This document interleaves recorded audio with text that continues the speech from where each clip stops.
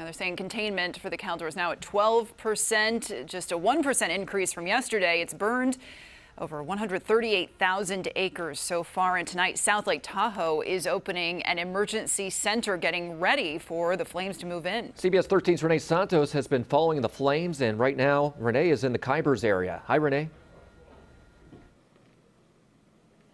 Yeah, Curtis, you just mentioned how close that fire is to the town of Kybers.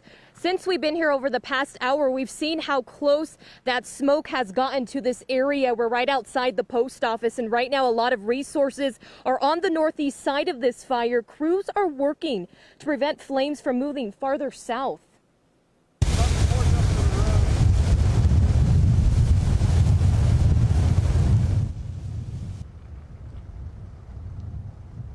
Now, what you just heard was terrain-driven wind this fire has created, picking up energy. This is creating a very challenging firefight, and crews are expecting to see this throughout the evening. Firefighters are also dealing with a lot of embers, sparking spot fires in the dry vegetation, even torching trees. We saw firsthand how dangerous the situation can turn, standing right next to crews as several trees went up in flames.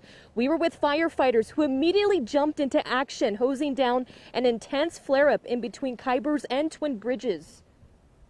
How hard is it not knowing when you can go back? Well, I don't know. It's just, you just don't know what you're going to do. So, it's stressful, yeah, it's way stressful.